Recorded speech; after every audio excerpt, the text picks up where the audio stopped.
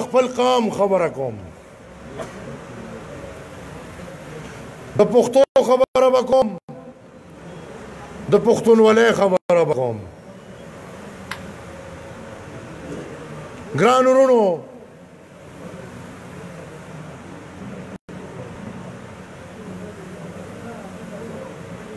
من د باچا خان بابا پیروکار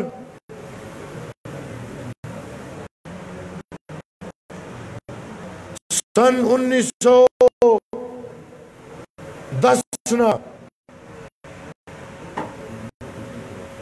باچا خان خدای خدمتگارو پختون قوم اصلاح کړی دا جمهوری کړی دی سیاست ورته خولی دی غلامی عزت کړی دی او موږ یو چې د هغې ازادۍ باچا خان پلار زموږ دپاره خوښه کړې وه هغه د ووټ پرچه وه د ووټ دا حق و چې د انګریز په وخت کې باچا خان د خپل قام دپاره غوښته د خپل غریب دپاره یې غوښته هغه به وی چې قام هر سړی آزاد دی چې قامي مشري ټاکلی کېږي او د ده رایې پکې شماري دی الله آزاد دی کنا قامي مشري ټاکلی کېږي او د یو سړي رایې د یو سړي نه پوښتنه نه کېږي نو دا سړی بیا دغه ځای کې آزاد ژوند نه تېروي دی غلام دی ګرانو وروڼو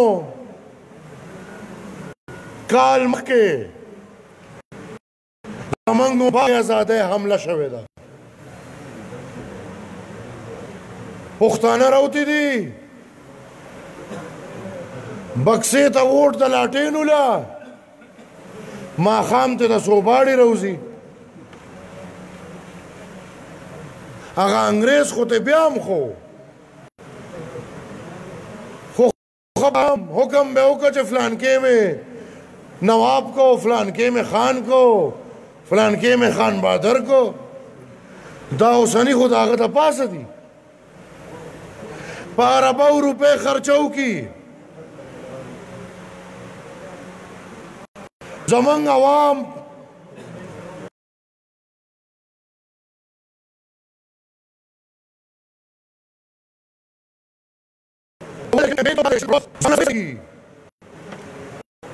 ضعیفان مشران نارینا زنانا ځوانان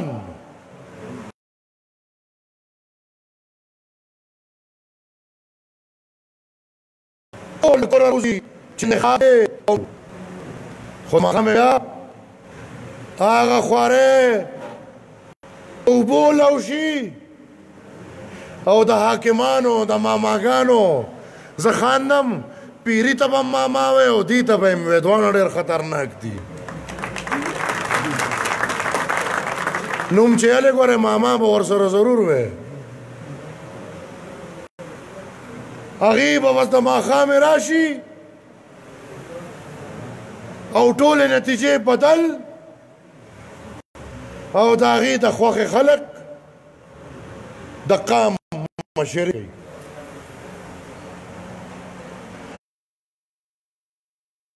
په دې ټول پاکستان کې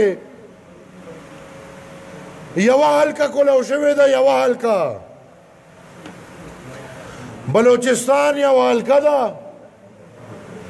او کم ممبر چې په کامیاب شوی دی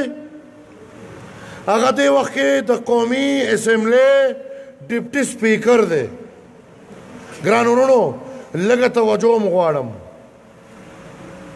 په هغې یوې حلقې کې 55,000 جعلي ووټونه راوتي دي لاس پې مه پړقوئ لاس پې مه پړقوئ لاس پې مه پړقوئ موږ به په جعلي ووټونو لاسونه پړقوو نه پښتنو رویه به بدلو منگ بلاسونه په دې خبرو نه پړقو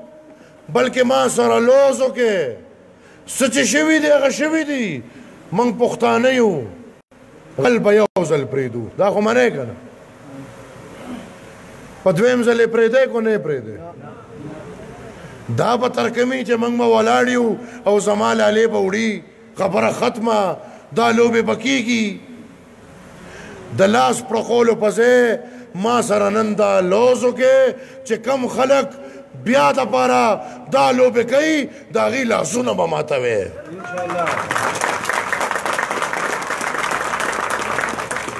په سوونو زرګاو خلک یې په کلي کې څلور او پنځه راشي هغه سوونه او زرګونه د غلامۍ په جال کې گیر کی نو زه خو په طور د باچا خان بابا اسپئی دا میمان دی چې د غلامۍ سل کاله او د ازادۍ یو ورځ د ازادۍ دا یو ورځ د هغې سل کالونه سل کرته زیاته ښه ده د غلامۍ ژوند هم نه دی پکار ما ته میډیا والے وی چې دا دونه د حکومت نه تنګ یې نوی ختموی والے نه ما ورته ورور ماله لږه ګارنټي راکړه چې دا حکومت ختم شي نو مارشل لا به نه راځي نو زه او زما ملګري سبا راوځو دا حکومت ختمو خو موږ جمهوریت پسند خلک یو موږ جمهوریت ازده کړی دی او دنیا ته م ښولی دی دا نن چې موږ ته د جمهوریت خبرې کوي کله چې به باچا خان بابا جمهوریت کو نو دی به انګریز ته سلوټونه کول دی ټولو نن ما ته د جمهوریت کیسې کوي موږ واحد یو نظام منو او هغه جمهوري نظام منو د حکومت د ماتېدو خبرې کېږي کو چرې د چا دا خیالي چې مارشل لا به راځي زه نه د جې یو آی رهنما یم زه نه د پیپل پارټۍ نماینده یم زه نه د مسلم لیگ سفیر یم زه د عوامی نیشنل پارټۍ صوبائی صدر یم زه نن نه دا اعلان کوم که په دې ملک مارشل لا راځي په هغې سکنډ دا ټول خلک به کورونه پرېږدي او په سړکونو به راوتي دا ملک په نظام به نه پرېږدي ما ته یو پریس والا وی ته د عمران ته څه رایې نه ورکې وی دونه ګراني او دونه غویمه ده نو وی ډېره ښه به یې که څه رایې دې ورکړه نو ما وی ما سره خو د رایې یو ټکي دی خو چې عمل به پې کوي او که نه ما وی هغه یو ټکي دا دی چې دا وزیر اعظم سرې د دغې کابینې سرې د دغې ټولو ممبرانو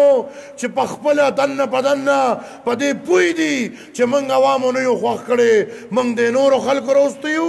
دا ټول به استعفا علي دا ټول به مستفي کېږي هله به دا ملک چلی هغه یو ټکي څه دی استعفا به ورکوي او دا استعفا ټکي تش د دې دپاره نه دی دا خو اخر چې چا راوستی دي هغه ګناهګار دي او که نه دي غلی یې غلی مان تېر کې مړو هېڅ نشي کېدی دا خو د پښتو وطن دی چې چا راوستی دي هغه د دې سره یو شان ګناهګار دي او که نه دي هغې به دې سره یو شان استعفا ورکوي او کورونو ته به ځي هله به دا نظام پې کېږي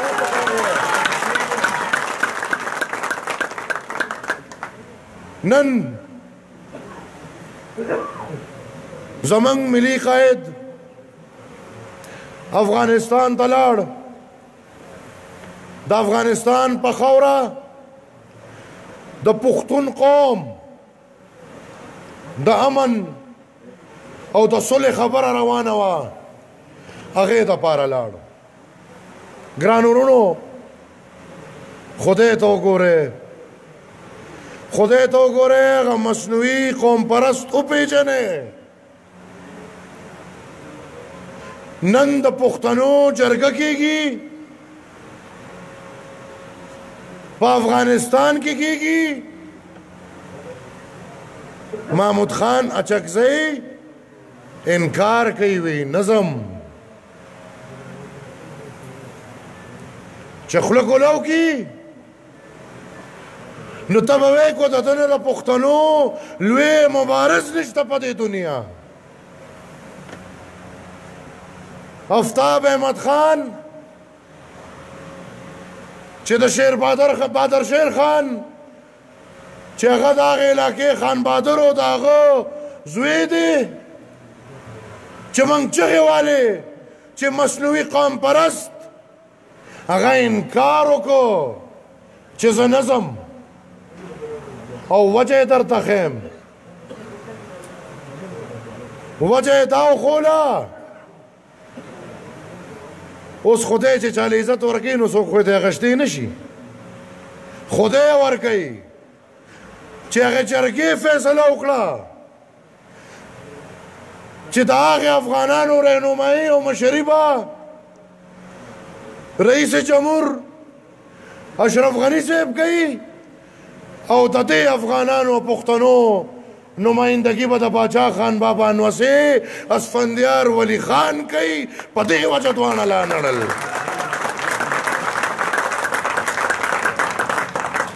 موږ د دې مشرۍ نه یو. ما مشر سره خبره کوله اوس په ټلیفون ما ته یې وې بچې زه به خبر کړم دې د مشران شوې وې خو چې زما پښتون قوم له امن راشي. ګران ورونو وختن په وختن ستاسو د تحریک ستاسو د پارټۍ د دې مخنیوي دپاره مختلف خلک راوچت شو، ریاست راوچت کړل، پخپله راوچت شو. اوس هم لګیا دي. خدا یاد ساته چې دا د باچا خان او د خدای خدمتګارو برکات دي. دې پارټۍ سره چې چا غداري کړې ده سر او تندې ګورې نه دی لګېدلی او مصنوعي به جوړېږي. دا قیوم خان هم راغی. نن الحمدلله د قیوم خان نوم او نشان نشته او چې سار غرمه او ماښام به وي چې خدای خدمتګار ختموم راشه نن په دې حجره کې تش دا د هغې اولاد وګوره د هغې دپاره دا هم ډېره ده. دا ارمانونه ډېرو ځان سره قبر ته یوړل نن بیا راوتي دي. موږ به وي عوامي نیشنل پارټۍ ختمو. اوس لکه دا لکه د بنګړو والا به عوامي نیشنل پارټي ختموي.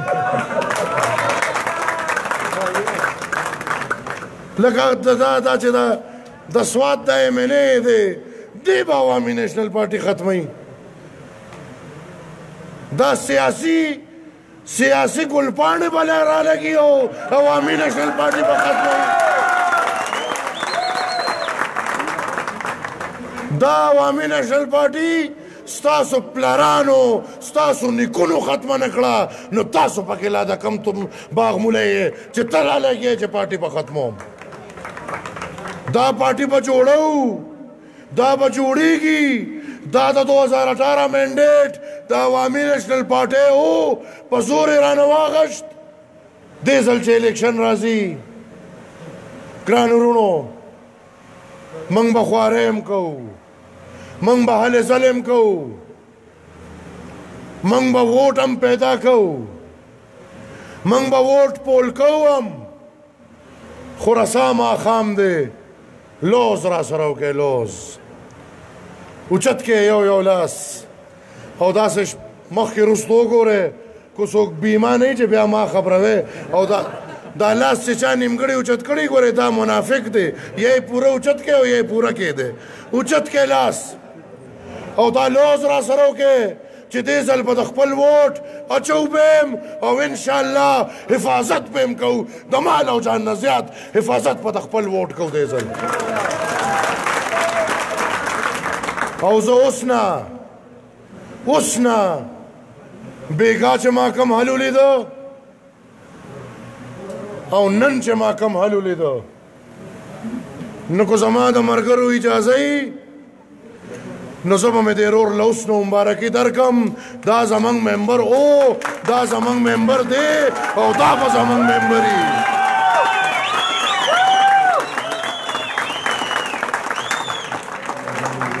انشاءالله زه ستاسو د کشر پیس خپل ورونو ته ما په دې څلورو میاشتو کې واضح هم کړه او چې کله ما ته موقع ملاویږي زه به یې واضح کوم عوامی نیشنل پارټي د ورکرانو پارټي ده عوامی نیشنل پارټي د خدای خدمتګارو پارټي ده او عوامی نیشنل پارټي د خدای خدمتګارو د اولادو پارټي ده دا د لیډرانو پارټي نه ده دا هم ستاسو پارټي ده او انشاءالله دا ګوره ته د ورځو دوو دریو څلورو ورځو خواري ده او زه چیلنج ورکوم وزیر اعلی د سرې د دغه منصب راشي او دونه خلک دې په دې سوات کې راغونډ کړي د ګل پروز زه چیلنج ورکوم